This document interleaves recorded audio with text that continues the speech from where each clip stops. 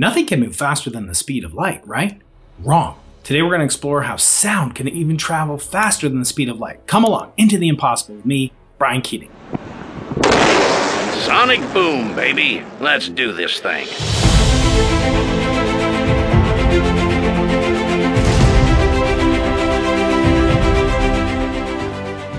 Imagine a universe where under certain circumstances, sound waves could beat light waves in a race. Today we're exploring just how and where this can happen. Theoretically for now. How is it possible that sound can travel faster than light? It sounds impossible, but we're used to going into the impossible.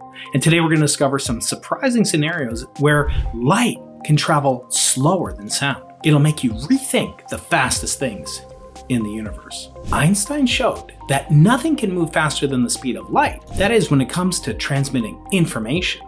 But he didn't ever say that light itself couldn't slow down. And in fact, that's how glasses and even telescopes work. When light travels through a medium, it slows down. In vacuum, light zips along at nearly 300,000 kilometers per second. But what happens when it hits different materials, like lenses or liquids? When light goes through materials, strange things can happen. In fact, that's how fiber optics work. We can transmit information from London to New York City under the ocean using light, because light stays internally reflected inside of these fiber optic encasings shown here. Well, when light moves through other types of objects called photonic crystals, things change dramatically. The speed of sound depends on air pressure, density, and temperature.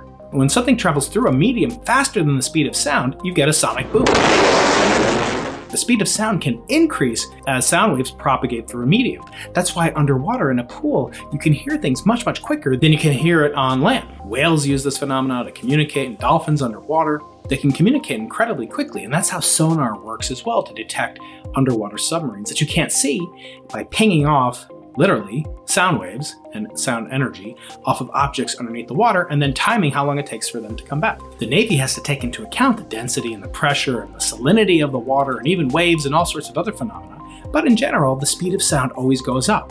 Well, that made me think, if sound speed goes up in a material and light speed goes down in a material, could there be a crossover point where light and sound would have the same speed? And in fact, that light could travel slower than sound in a medium. In certain exotic media called Bose-Einstein condensates, light can slow down to just a mere 36 kilometers per second, faster than Usain Bolt and faster than a jet, but nowhere near the speed of light in vacuum. In 1988, a team at Harvard University and the Roland Institute for Science succeeded in slowing a beam of light down to just 17 meters per second. That's getting very close to what Usain can run at. In the Harvard experiment, light was slowed down to about 17 meters per second by passing through supercooled cloud of sodium atoms. The light was slowed through the process of electromagnetically induced transparency, where the optical properties of the atoms were manipulated drastically to reduce the group velocity of the light pulse. This value is 17 million times slower than the typical speed of light in a vacuum. Now, can sound outpace light?